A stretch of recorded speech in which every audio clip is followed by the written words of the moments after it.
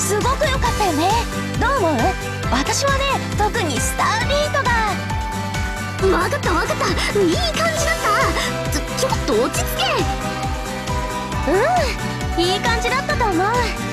お客さんも盛り上がってたね。はあ、うまくいってよかった。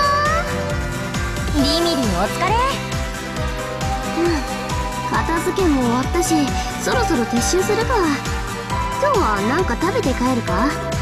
行きたい。私お腹空いちゃった。オッケー。じゃあファミレス寄ってこうか。私今日のライブで体力全部使い切っちゃったよ。かすみ、配分ってものを考えるよ。みんなともっともっと今日の話したいけど、このまま座ってたら私寝ちゃいそう。それじゃあ今日はこのまま解散しよっか。かすみちゃん、ゆっくり休んでね。かすみ、おやすみ。ここで寝るなよ。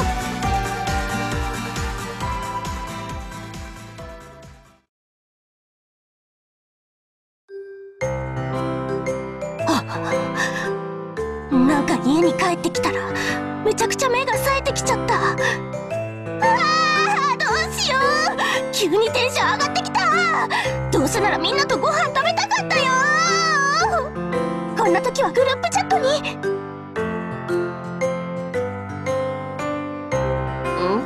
なんかめちゃくちゃ通知が来てるってかすみ。家に帰ってきたら目が冴えてきちゃった。どうしよう。スタンプ押しすぎ。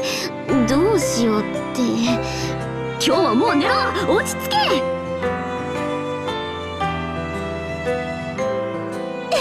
だってもっと話したいよ、今日のライブのこととかさ。かすみ、今日声がよく伸びてたよ。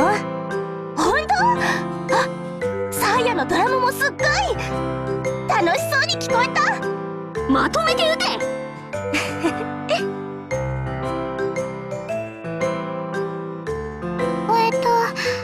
今日のライブ、私もめっちゃ。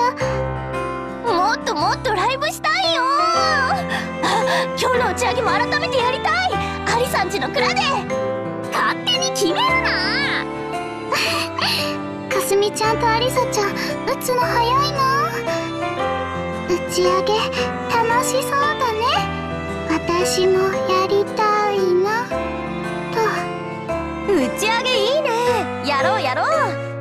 場所は蔵以外のどこかってことになるのかな。別にうちでもいいけど。アリさん。あれ、そういえばおたえは？おたえ、起きてる？音すごい響いてたよね。音響が良かったのかな。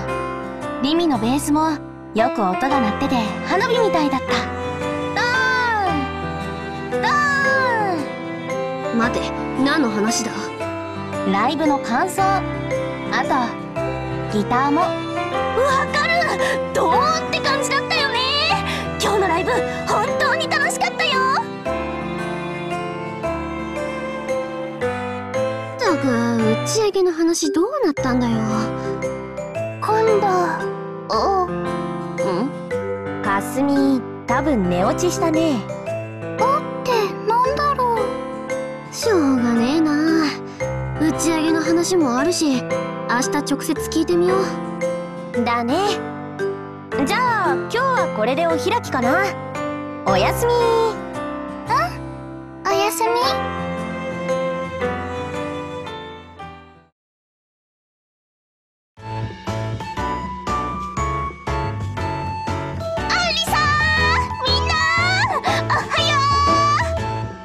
おはよう。てかかすみ、昨日の最後のチャットは何だったんだ？なんかあったっけ？昨日のチャット見てみて。今度、何これ？こっちが聞きてえよ。昨日スマホ握りながら寝ちゃったから間違えて打っちゃったのかも。ごめんね。それより打ち上げのこと決めようよ。それは覚えてるんだ。